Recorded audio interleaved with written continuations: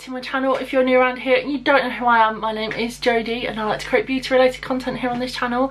So if that's something you guys are interested in, make sure you are subscribed and click the bell just so you're notified of every single time that I upload. So for today's video, we're going to be reviewing, testing, swatching the new Kash Beauty Colour Trip palette.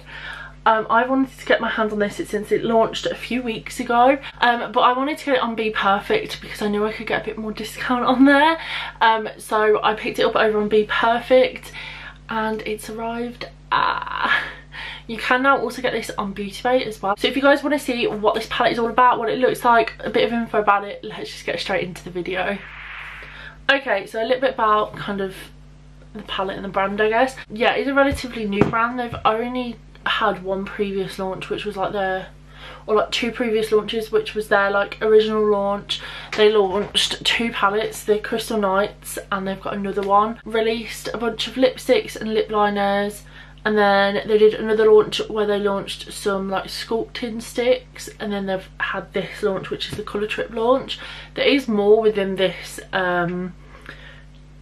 collection. There is only one palette, but I know there's sponges, there's brushes, there's lashes, there's a few other bits within this, but I only had my eye on this. So this retails for $39.95. You can get it on Beauty Bay and Be Perfect along with the Kash Beauty website. This palette is cruelty free, it is vegan. The really exciting thing about this is it has not just eyeshadows in, but also aqua liners. This is what it looks like on the front. It is stunning. I don't know how many, it doesn't tell me anything like how many shades are in it or anything, just says ingredients on the back, which is a bit annoying. So in here you get 20 eyeshadows and then you get technically 10 aqua liners. Obviously they're split pan aqua liners, so we're going to see how that is to use. I actually haven't taken this off yet, I haven't swatched any of it yet, so let's take this off. Oof. And this is what the palette looks like in full. It is absolutely beautiful. There's 3 shimmers, the rest are all mattes. You know that I love that. On first glance, I think I obviously really like it. I wish there was more of a variant between this green and this green. See, on camera they look totally different, but in person they look a bit more similar. And there's only one blue matte in this palette, which is this blue here. I kind of wish there was a lighter blue in here. But as always, we're going to swatch this. I don't know if I'm necessarily going to swatch the aqua liners on the bottom, just because that's going to take a bit more time. But I will be using at least one of them today, so I might do, I don't know. So if you want to see what the swatches of this palette are like, let's just get straight into it. Okay, so we've got Glebe, Electro, Riches, which is a shimmer, wow, and Vibe. So that's the first 4 colours of the palette. These are beautiful. Look at that shimmer. That is gorgeous. By the way, I'm going down each row, at each column, just because it's easier. Next row we've got Trippy, Soul, Hot Stuff, Brave. Okay, I'm going to go back in with Soul and Hot Stuff.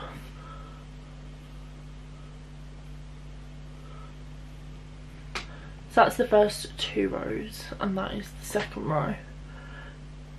Okay, third row we've got Freak, Fantasy, which is the other shimmer. Oh wow. Punk and Toxic. So that is the third row. It's a full purple row. That shimmer is stunning. Both the shimmers so far have been beautiful. Next we've got Acid, Lucid, Hypnotic, which is our last shimmer, wow, and Chill. So that is the 4th row. That first colour is a neon yellow, so it's not swatched to the best, but obviously swatches doesn't mean anything. Like, it's not going to tell us whether it's good or not, but I like to do swatches just to see what the colour's like, because I feel like you can't 100% tell the colour just by looking in the pan. I think they always look different.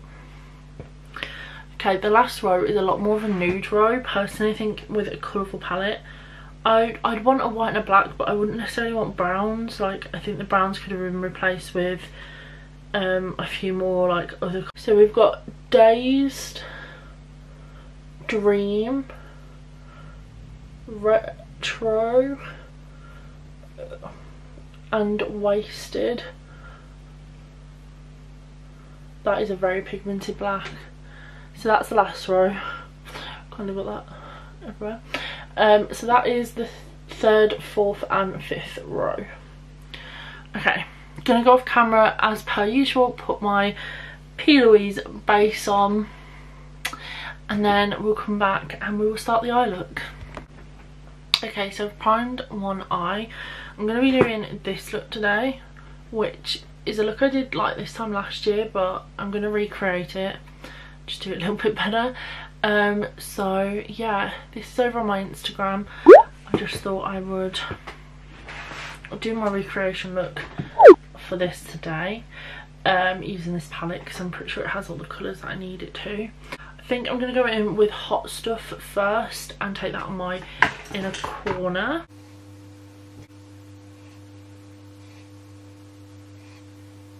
I'm going to blend this one out with a bit of Brave, which is the orange.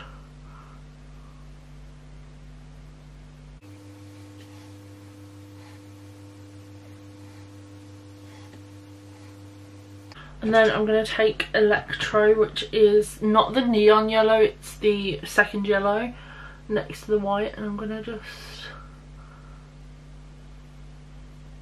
kind of blend it out. Now I'm going to take the shade Chilled. I'm going to put that on the outer half.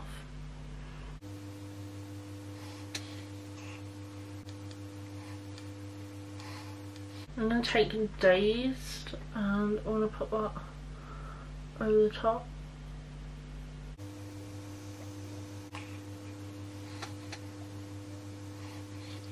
And then again I'm going to take the yellow over the top of that.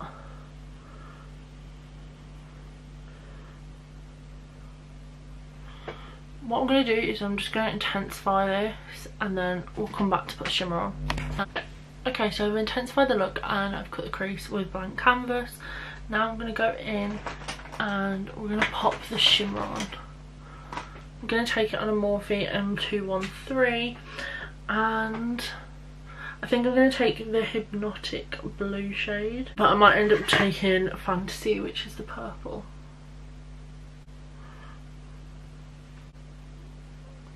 I'm taking a bit of Toxic, which is the purple, and I'm just gonna like try and blend.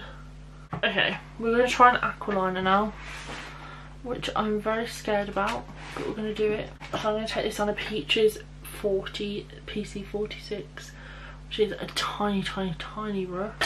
Right, and I'm gonna do a white line, I think.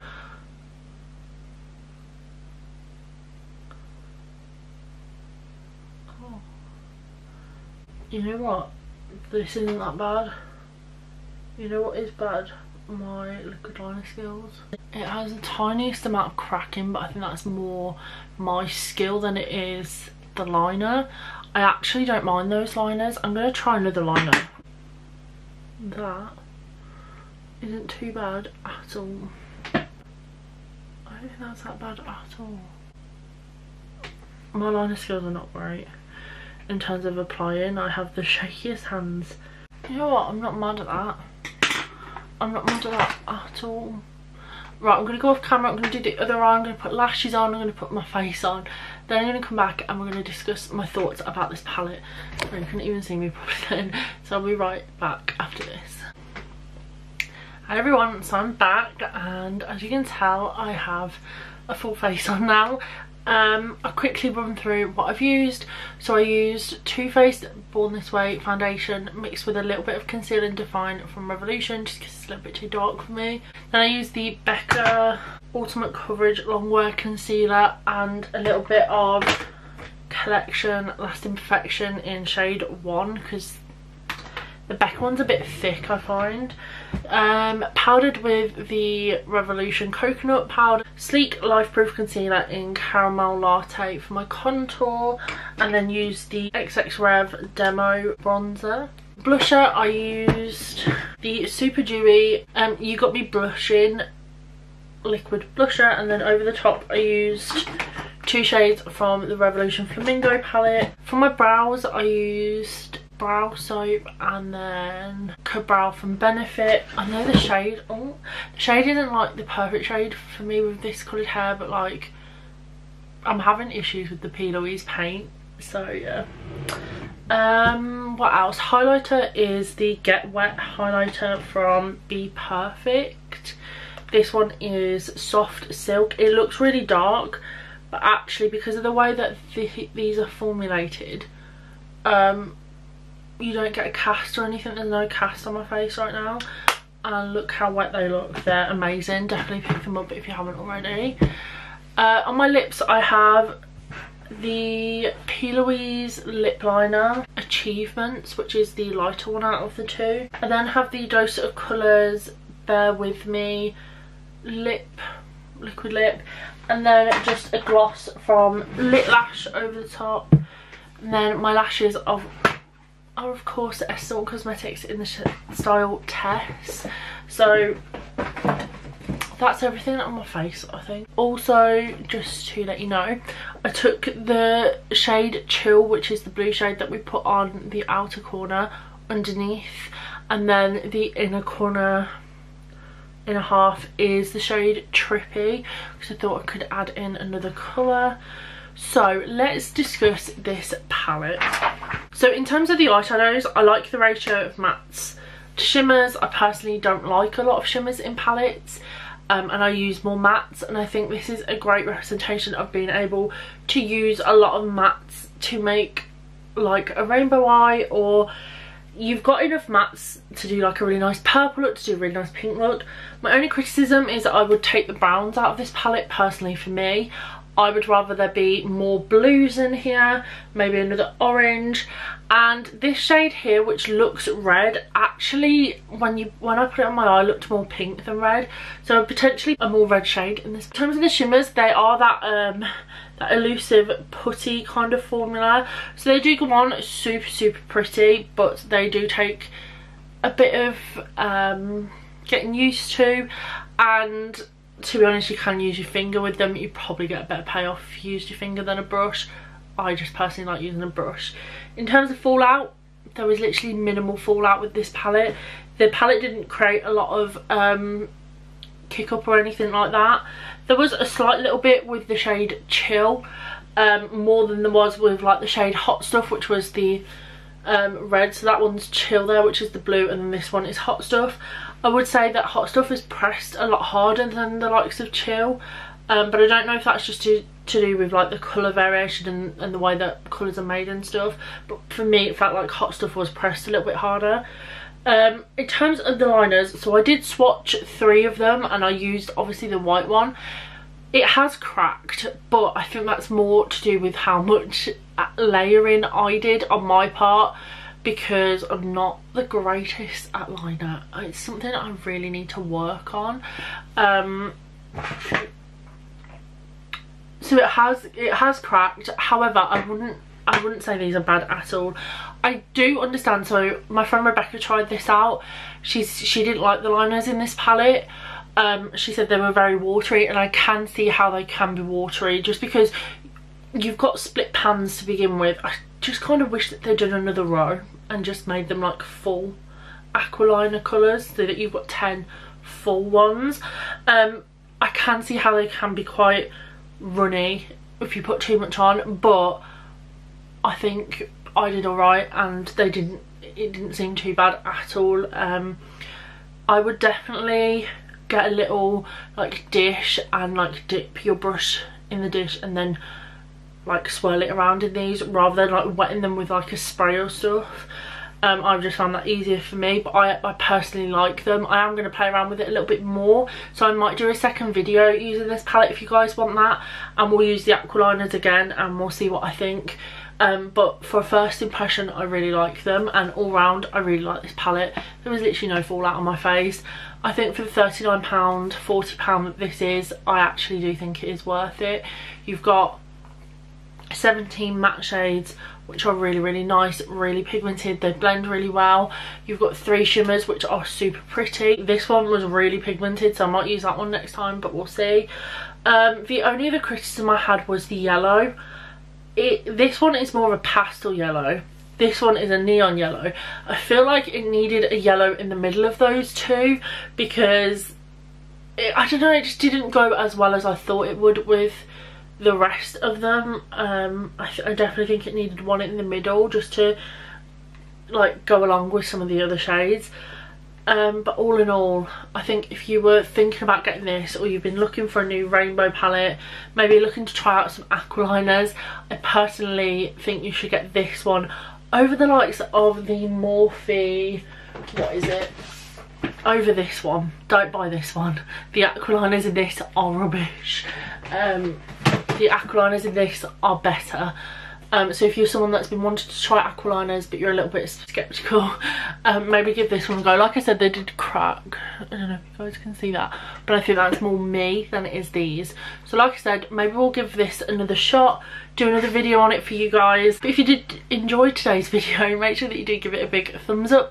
Don't forget to comment down below. And guys, we are getting ever so closer to our 500 subscriber goal, which if you didn't know, I'm going to be doing a giveaway at 500 subscribers. So if you're not already subscribed to my channel, make sure that you are.